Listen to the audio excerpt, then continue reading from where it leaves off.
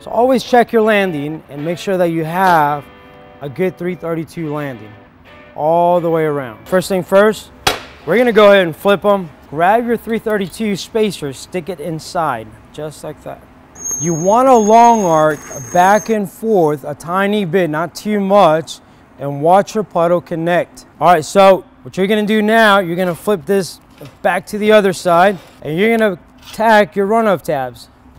And they're gonna go against your plate on the very edge, just like that. Now it doesn't have to be perfect because these are just run-off tabs, okay? Now we have it nice and tacked at a 1G position. Now we're gonna go ahead and start doing a root. I'm gonna start warming up my metal from way back here, and then I'm gonna start moving forward. The angle that I'm gonna use here on my 60-10, 1/8, I want you to lean the back part of the rod, lean it towards you 10-15 degrees, and then 10-15 degrees to the right. Now what I'm gonna do, I stopped maybe about halfway. I didn't have any more material. Feather your keyhole nice and thin, all right? Feather it nice and thin. So now when I restart, I'm gonna go ahead and start warming up my metal from where I started grinding. You're gonna start applying pressure and you're gonna start stitching back and forth, doing that little oval technique.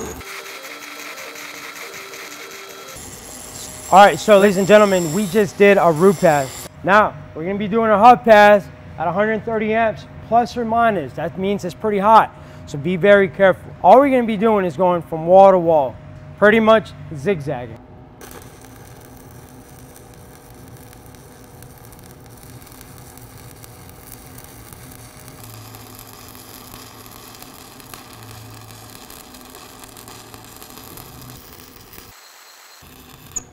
So what are we gonna do now? We're gonna keep flushing it out all the way to the very edge until it's full.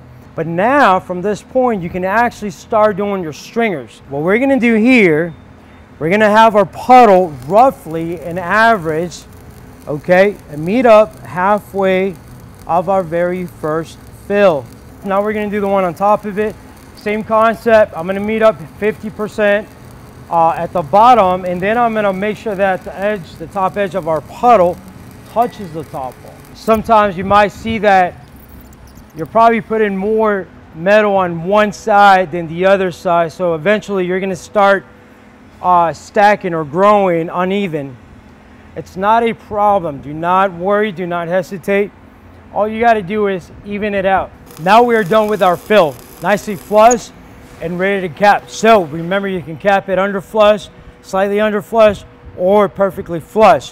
One technique that I like to do is I always like to grind a line on my cap. We're gonna go ahead and start capping. You're gonna have your circle, you're gonna have your puddle. I want you to put your puddle right in the center of that guideline. There you have it. We just finished this 1G stick out on a 1-inch plate. Visit weldlife.com and shop our best-selling premium welding goods shown in this video.